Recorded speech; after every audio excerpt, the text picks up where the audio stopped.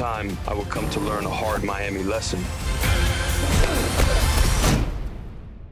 Every pleasure has a price.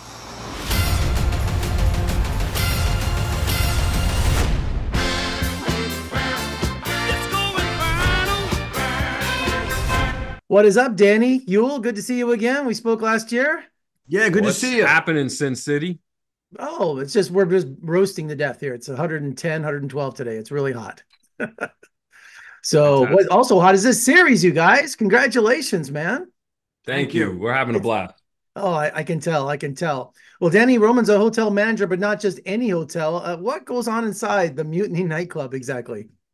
You know, I think originally what happened in Vegas stays in Vegas, but what happens in the Mutiny stays in the Mutiny Hotel. That's one of the parallels between, Vegas and Miami, and certainly at the Mutiny Hotel. It is the epicenter of celebrity. It is the epicenter of, political machinations.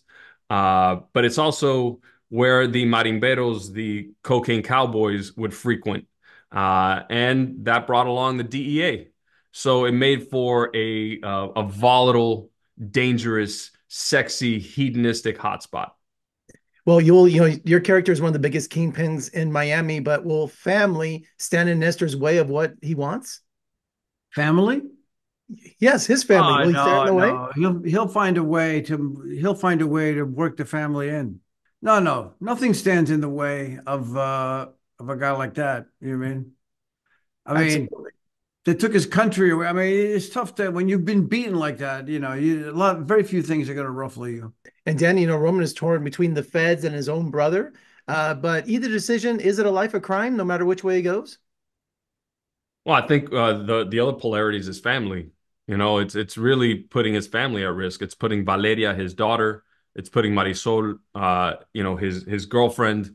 It's putting them at risk. I think that he's put his life at risk often. So I don't think that he really worries about himself. I mean, he is, after all, the general manager of the most volatile nightclub on the face of the planet, arguably. So for him to be in that predicament, I think that's sort of his natural habitat. The polarity between his brother and the DEA putting his family at risk, that's really what he's worried about.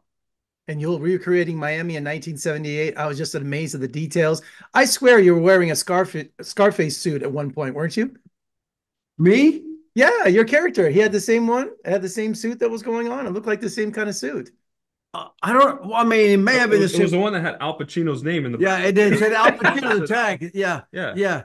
No, I don't know. I don't know if I was wearing. I think I wear a white suit that maybe it's a white suit reminds you of Scarface. Yeah, sure. But the details in 1978. I understand you had to go to the Dominican Republic to because Miami's changed considerably, but the DM is like stayed in the 70s, hasn't it? It's such a beautiful country. The culture, the food, the music, the people. I mean, we had a fantastic time in the Dominican Republic. Santo Domingo, the capital, is actually, very cosmopolitan, and there's some incredibly modern, yes, technological areas of that country that we could not shoot in, but we shot in Juan Dolio, which is about 45 minutes to an hour outside of the capital. And there were multiple times where Yul and I were standing on a set on location outside, and we're both from Miami, and we'd be like, doesn't this remind you of this area, my Little Havana or Key Biscayne or Virginia Key? Yeah. Multiple times we felt like we were transported back to Miami of our youth. Yeah.